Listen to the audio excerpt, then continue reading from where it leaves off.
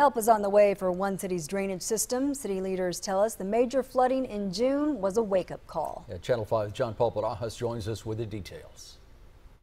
The city of McAllen is investing $22 million to improve their drainage system.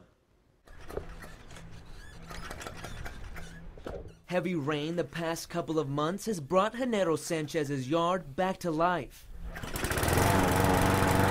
Sanchez says his life has been nothing but worrying about flooding. Aquí se hunde todo, aquí para atrás se hunde cuando llueve. Sanchez is one of many McAllen residents ready to see improvements to the drainage in the city. City Manager Roy Rodriguez says a plan is in place.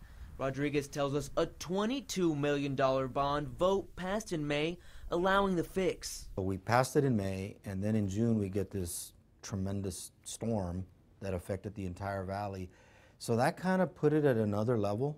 Rodriguez says they estimate the improvements will cost taxpayers an additional 1.8 cents to every $100 of value in their home.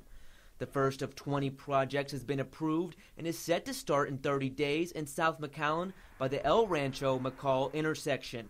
Estaba aquí horrible, horrible, muy feo que estuvo aquí. Este pedacito estuvo, pero bien feo. Elba Gonzalez can't wait to see the project start. She says the increase in her taxes is well worth it. Para la gente que sufrimos tanto daño, nos parece bien. The city hopes to have all new projects designed and approved by early 2019 and all improvements completed in a couple of years. Rodriguez says for the first time the city will require construction crews to complete the project on a timeline. If the company fails, it will be penalized. In the studio, John Paul Barajas, Channel 5 News at 6.